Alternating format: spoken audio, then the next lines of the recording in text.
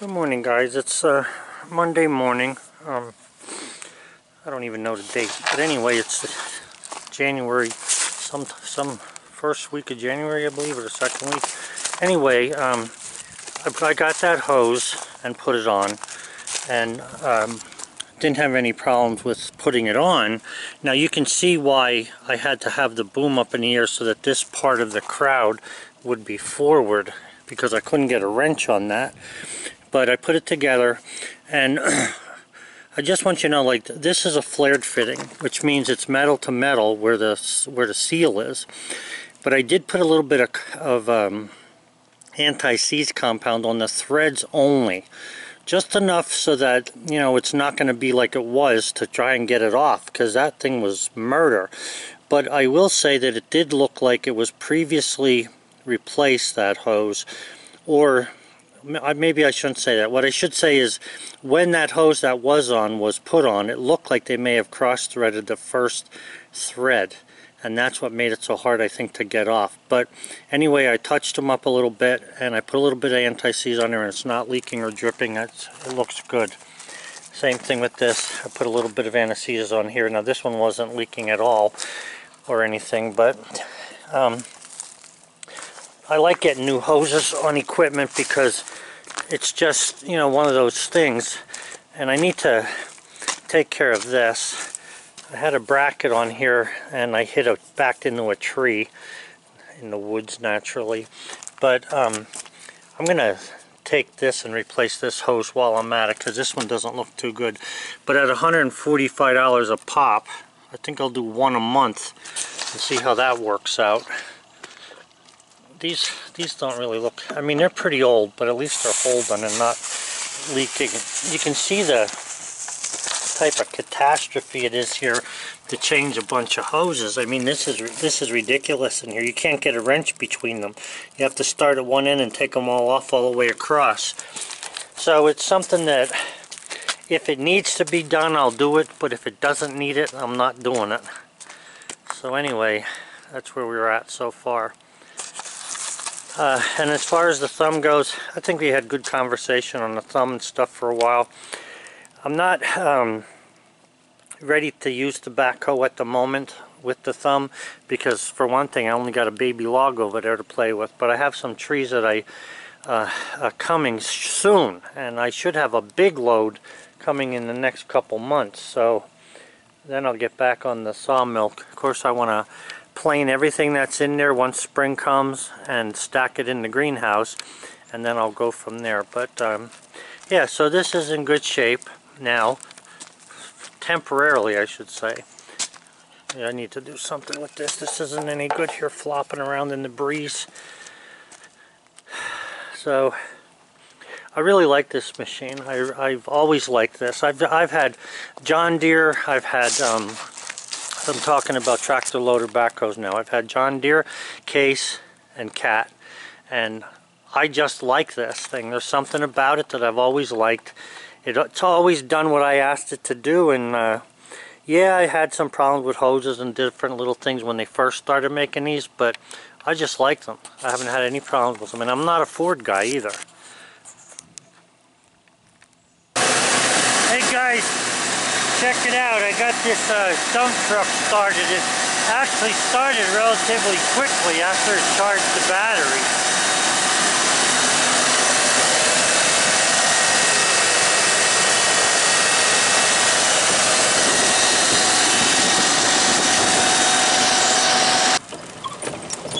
What a difference between yesterday and today. It's like 14 degrees out. Everything's frozen. I brought this generator because the little one was charging, but it was taking forever. This one here had a lot more soup to it, so it got the thing charging good. And yeah, I'm low on antifreeze, and that could have been for any reason. Hopefully there's no leak. Nothing's coming out the bottom of the truck anywhere, and man, my hands are frozen. Nothing's coming out of the bottom of the truck. It has good oil pressure, and it has the gas. The other day I had said that I had not started the truck for about a year, and that's true. But during that year I was still putting additives to the gasoline every now and then, and I just dumped 5 gallons of gas in one of the forward tanks, or the forward tank, and you know, that'll help to freshen the gas up a little. I know it's not the best way to do it, but there's really no good way of draining these gas tanks, so I'm just gonna let the truck run. Once it gets mixed up to a little bit, I put some alcohol, or not alcohol, but injection cleaner into the gas as well. So hopefully this thing will stay running for me. Like I say, it's a good truck. It just gave me trouble every now and then starting.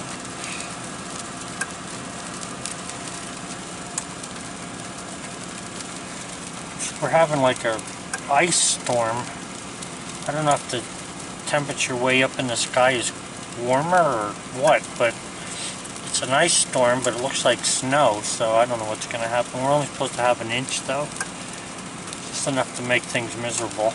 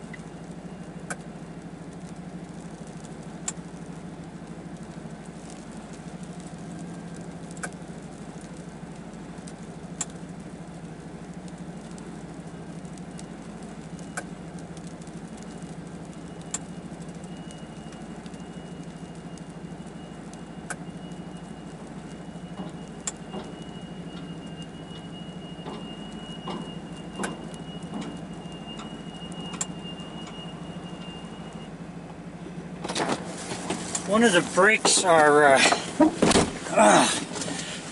one of the brakes on it are stuck, or not. It's not stuck, but it's bound up a little bit. The truck will move, but it wants to stop right away. I think it's probably one of the rear brakes. I think they're drum brakes on there. I'm not positive though. Anyway, you can see that it started and moved. I don't know if the brake lights worked on it and stuff, but it's going to have to be gone over before I can license it. So I'll have to do that. As long as I know there's no mice in the truck, I'll bring it into the garage. So see what happens here.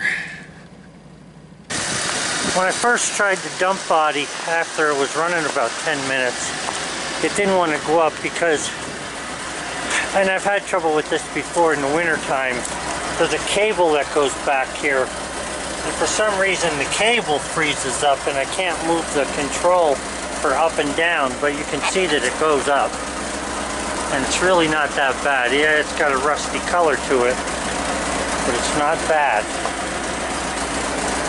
It's not, this is something that should be salvaged, not scrapped.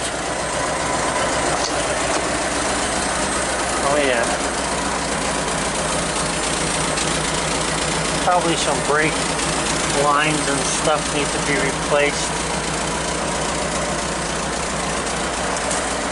But I think this thing is worth fixing up. In the past, I don't know, 10 years, this truck has hardly done any work. I mean, probably I probably put about 3,000 miles on it in 10 years time. And because most of it was just moving around here. You can see there's some rust here. They have a lousy bed design here. You can see where it goes up inside, or you get dirt up in between the two panels, or water I mean, and you can't get it out. I fixed it once before. There's some ice in this. I didn't pick the body up the last time I parked it because I was afraid if I had to move it and I couldn't get the body down that I'd be better off with it down. So it doesn't have any holes in it, I don't believe. There might be one. I don't even see any holes in that bed. No.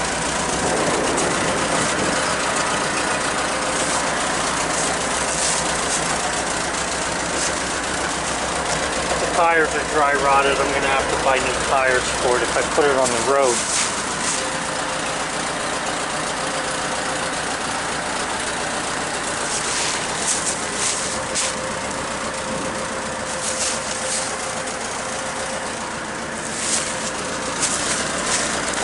Nice wheels.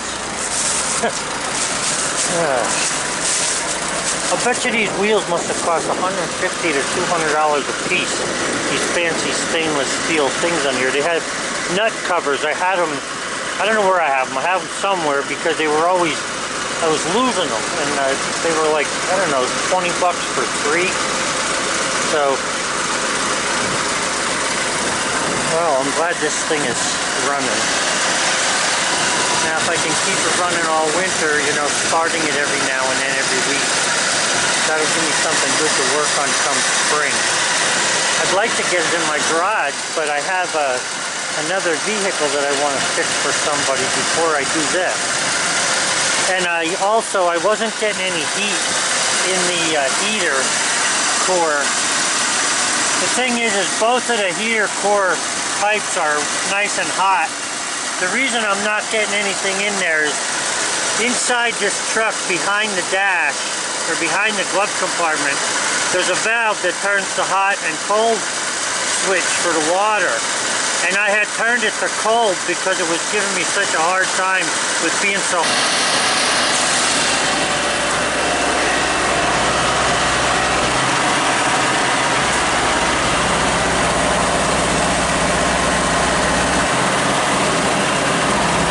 You can hear it missing, probably from the gas.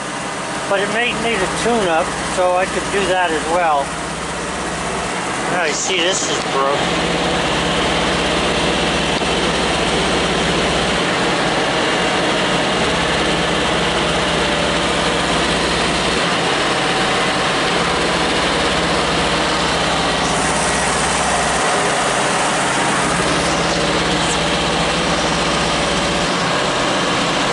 Those are disc brakes. I thought they were drum brakes, but they're disc brakes in the back there.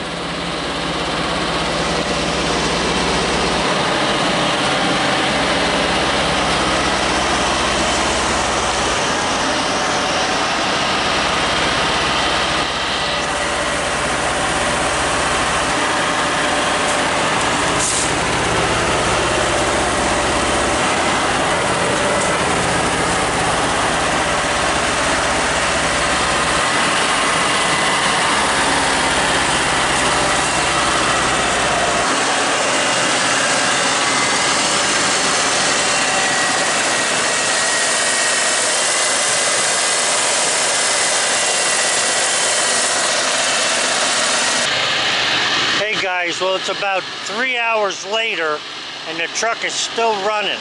I put the body down on it, but I have the truck on a slant, so the water should run off of the back of it if we get any more rain or whatever. God knows what's going to happen with this snow. But there's still nothing leaking under the truck, no antifreeze or anything like that. The truck is missing pretty hard though, and I really think it's from the gas.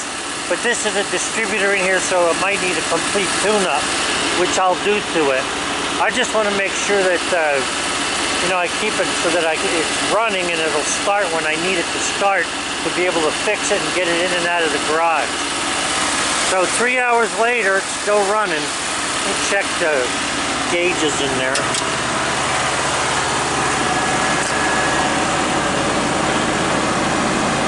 You can see the fuel tank's down to a quarter tank there, which is actually good. I wanted as much of it out as I could get out, and then I'll put all new fuel in it probably tomorrow. So it's been running at 2,000 RPM for the last 3 hours.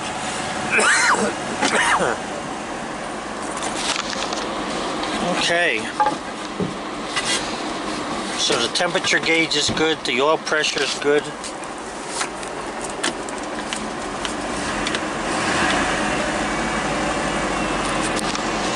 You can see the mileage on there. I had said had a lot of miles on it.